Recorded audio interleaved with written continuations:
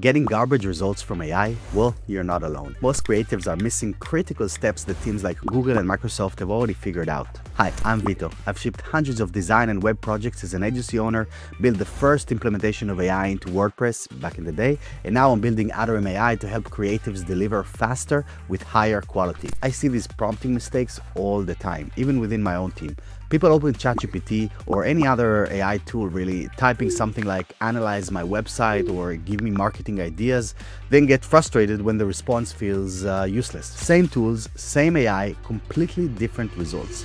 So, what's the difference anyway? It's not the AI, it's how you talk with it. Creative work used to flow in 3 different stages. First, you'd brainstorm, then build, and finally, share it around for feedback. AI is collapsing the first 2 into one, and that's powerful, but it's also risky. Before, you'd brainstorm, sketch ideas, then spend hours building mock-ups before anyone even saw a real page. Only after that came collaboration, sharing drafts, collecting feedback, iteration, all of those kind of things. Interestingly, we've seen this shift before. Photoshop used to rule web design until drag-and-drop builders brought creation straight into the browser. And then Photoshop didn't really die, it just stopped being the middleman. It killed that use case. Now AI is doing the same thing, only faster and for much more complex interfaces. It takes you from idea to first draft in seconds, but first drafts are rarely good drafts.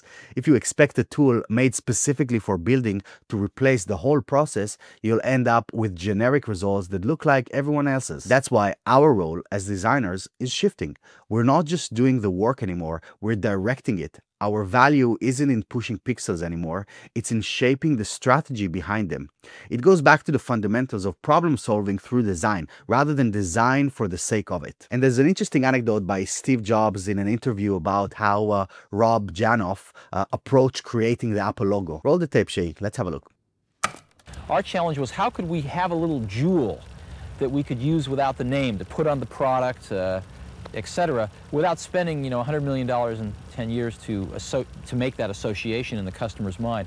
And Paul solved that by making us a little jewel that had contained in it the name of the company.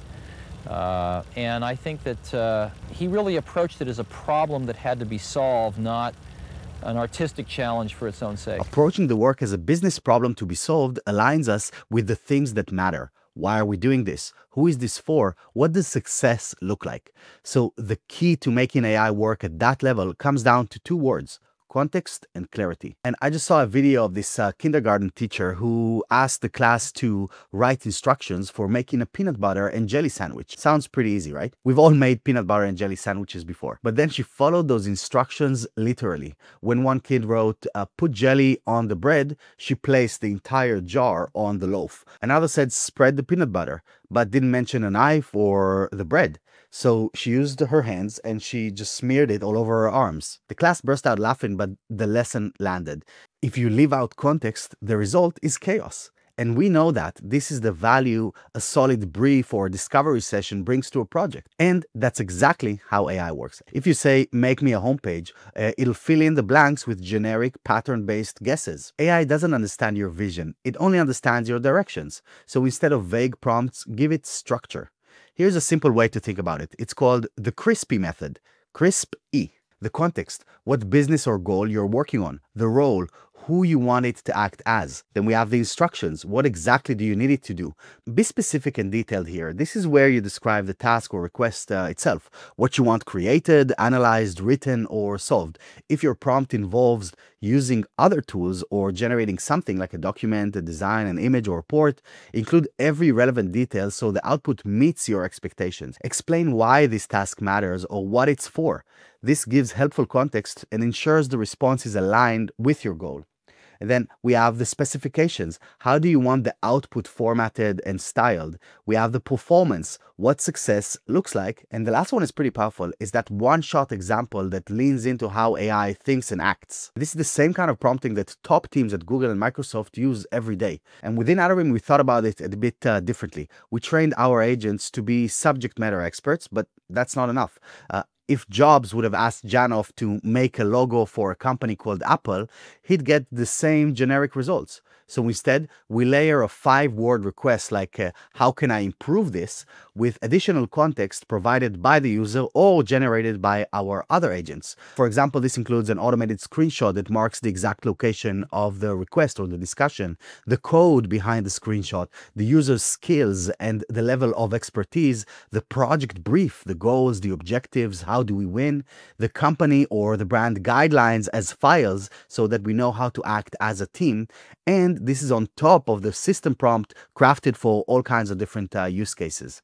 And it ends up with something like 5,000 words to guide a 5-word prompt to a solid result. And we can do all of that because we're specific enough in our use case, which allows us to streamline or automate most of the context needed. But this is not the case for the mainstream generic AI chats. And that's where the CRISPE method comes in very handy. So if you're getting garbage results from AI, it's not the AI, it's the prompt. Next time you use AI, add context. Tell it who you are and what you're trying to do. Then come back and tell me if the result felt different. Because context is everything, this is exactly what we're building with Atarim AI, your creative AI team that works with you right in the browser, fully inside the context of your work. To see it in action, check out our video on the inner circle, where your AI teammates collaborate with you in real time to review, refine, and ship your best creative work. I'm Vito, and I'll catch you on the next one.